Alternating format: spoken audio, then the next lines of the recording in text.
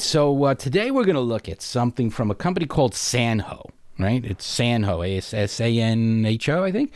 And the product, all their products, by the way, start with the word hyper. So this is the HyperDrive Gen2 Thunderbolt 3 Dock. That's a bit of a mouthful, but stick around and I'll tell you a little bit about it.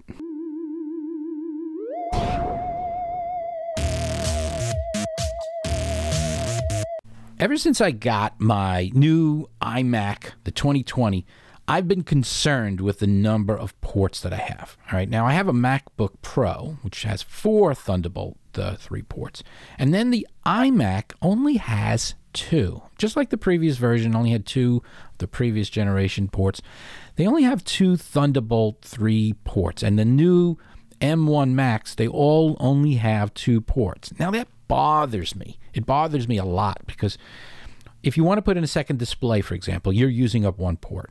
But if you're someone who, like me, who wants to do video editing on a high-speed external drive, you're using up another port, especially since you want the fastest possible drive for your video files, because that's really where all the speed is necessary. At the very least, you want to have a USB Gen 2, which is 10 gigabits, which is twice the speed of the previous generation. But ideally, you want to have Thunderbolt 3 ports so you could use the high-speed NVMe drives, which are like 3,000 megabits per second. They're really ridiculously fast.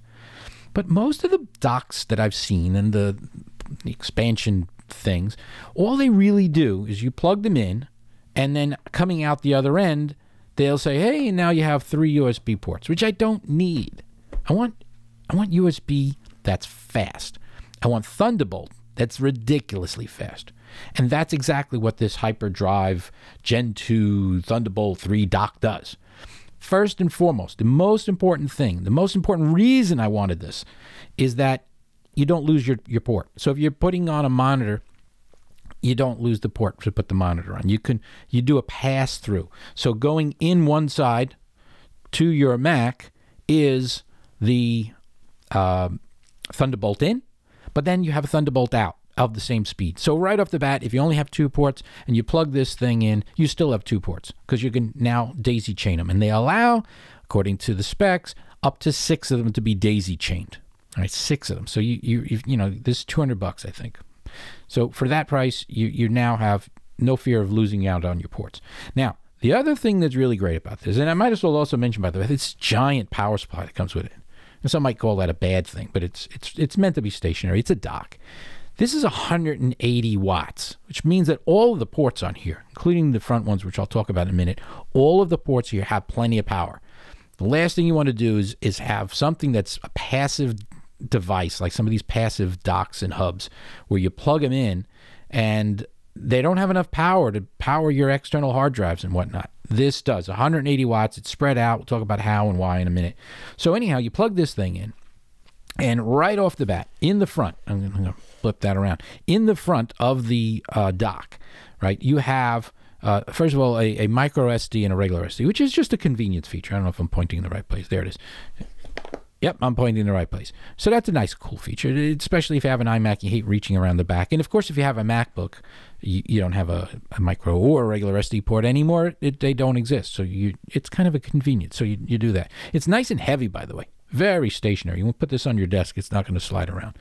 All right, here's the big, big, big reason why I love this one, as opposed to some of the other docks and stuff that I've bought over the last few months. All right, so in addition to that, you have USB-A, USB-A, and USB-C, right, at full 10 gigabits Gen 2 speeds. Now, I can't tell you how frustrating it is to look at all these other docks and see that they give you USB-A or C, but they're at 5 gigabits. I mean, that's a joke to me. That's an insult. It's like they're not even disclosing the fact that they're Gen 1. And Gen 1 is 5 gigabits and Gen 2 is 10.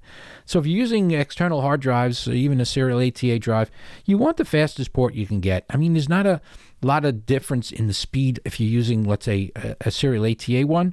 But even then, that little extra helps. But when you jump to the NVMe or the other high-speed technologies like that, that is going to make a huge difference. You will literally get twice the speed on your external hard drives by using a 10 gigabit device. And there are a lot of USB Gen 2 devices out there, especially the NVMe types. There are tons of them. So that's right there in the front. And to me, even if it had nothing but this, I'd buy it just by itself. Oh, and by the way, it has a headset jack, so you could use it as just a convenient way to have a headset that's closer to you if you don't want to reach around the back of your computer. So that's a convenient thing. Now, also in the back, they have 3 more. Oh, and by the way, there's 1 more USB port in the front. That one's not for data, so it's not at any particular speed, but it is a QC, or Quick Charge 3.0, which according to the QC 3.0 specs, and I'm going to need my glasses to read the specs, that means it can do 2 volts, 3 volts, 5 volts, 9 volts, and 12 volts. So it will power things that know how to use the QC 3.0 standard. So a lot of new iPhone and other devices, they handle a quick charge, or QC, so you can get that quick power right there in the front of your dock. Now, in the back, to round it out, they do give you 3 more USB ports, but these, at least they're disclosing, are 5 gigabits. So when you have a device that doesn't need the 10 gigabits, you use the ports in the back. To me, I'll be using those very infrequently because most of my drives are going to need to be at the full speed, so I'm going to use either the USB-A or the C in the front. Now, also in the back, and this is super, super important, I brought it up before, is the USB-C Thunderbolt 3 pass-through, which is at 40 gigabits. So again, you could do a pass-through here to either another hub, or in many cases, you're going to maybe plug in a monitor. You could use that for another display, and they also have a display port jack, so you could use that also as another display. So technically, if you did that, you'd have your built-in display and then 2 others. You can get 3 displays out of it. But I don't really need 3 displays. It's not the thing. I'd use the Thunderbolt as a pass-through, so I'd know that I could plug another high-speed device. There are a lot of, like Sabrent makes some great Thunderbolt 3 external drive enclosures, so you can get the full speed out of an NVMe drive. And again, rounding it out one more time, is a Ethernet jack for those who want the reliability of a wire on their MacBook. Of course, not useful on an iMac. It already has a jack. And then you have 2 audio outputs that are optical and coaxial. I don't really need those, but it's kind of a cool thing to have. So that rounds out the called the HyperDrive Gen2. And this is exactly why I love this thing. Now, I don't earn any money from people clicking or anything like that, but I just thought I'd share this with you. I'm very excited about it because I really had a hard time finding a dock that A, gave me the pass-through, and B, gave me the full Gen 2 specs on at least several ports. In this case, 3.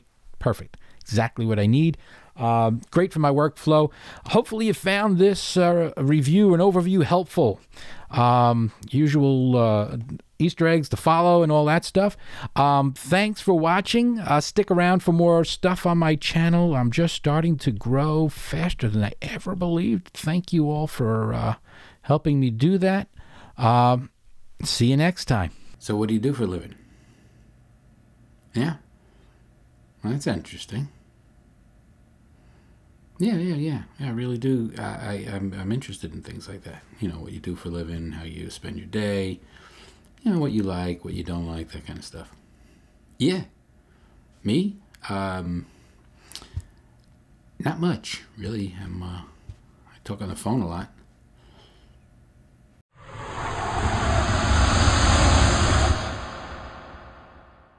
Nice. All right.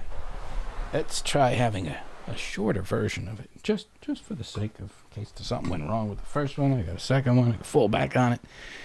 Right, here we are. Hey, so today we're going to look at something from a company called Sanho. Also known as Hyper. So all their products start with Hyper. Hyper Juice is a great charger. I should do a review on that at some point.